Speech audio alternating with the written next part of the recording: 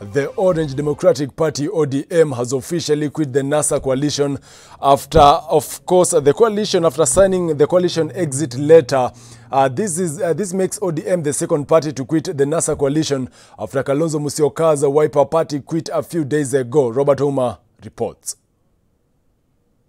Days after Kalonzo Musyoka's Wiper Democratic Movement signed its divorce papers to exit from the 4-year marriage in the NASA coalition, the pillar of the union, the Orange Democratic Movement Party, is the second to make its way out of the coalition after a whole-day deliberations on the matter.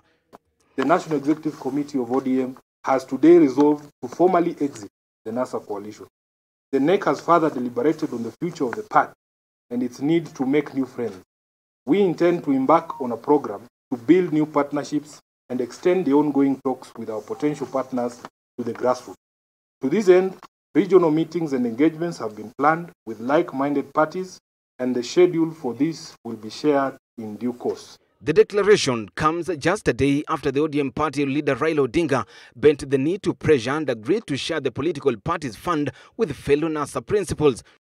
The party's Secretary General Edwin Sifuna further dismissing reports that the ODM party had released funds to the other political partners in a bid to woo them to stay in the coalition. The party is therefore dismayed by statements attributed to our former partners that the offer was somehow a vindication of their long-running grievance and that the same was made in a desperate attempt to keep them in the coalition. Nothing could be further from the truth. We still hold that NASA is the past.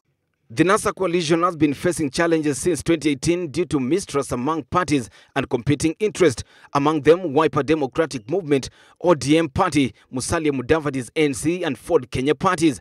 The coalition agreement between the parties indicates that NASA would cease to exist if at least 3 constituent parties formally exist. The ODM quit today leaves the coalition grappling with Musalia Mudavadi's NC and Moses Wetangula's Ford Kenya still on the same and whose fate is not yet known. Robert Uma, Switch TV, Nairobi.